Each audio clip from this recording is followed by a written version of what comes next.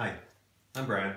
This is my homemade tool I made for getting the lids, the tops, off of the seltzer bottles.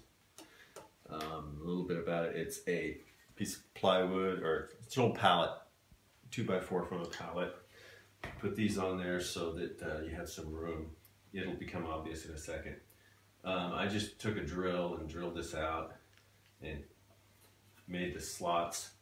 You're also going to need, what you're going to need is you're going to need your tool. You're going to need a wrench similar to this, obviously your seltzer bottle, and it's good to have a towel so you catch the any moisture that's going to come out of there.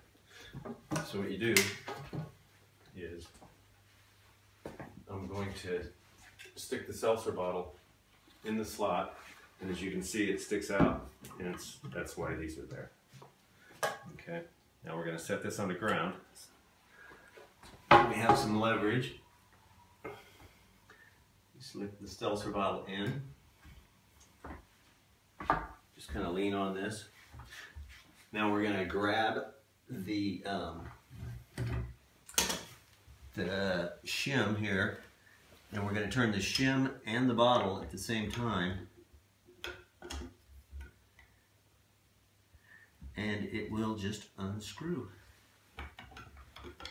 The shims are either going to be plastic or lead.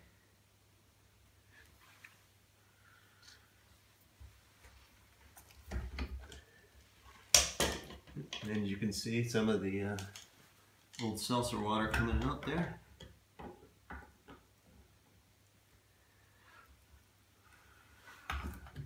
Okay. And it just unscrews. At that point, you just pull it out. Okay. Now you'll see they come apart, which is like they're supposed to. They're threaded. There's little indentations so that when you put it back together, they go back together correctly.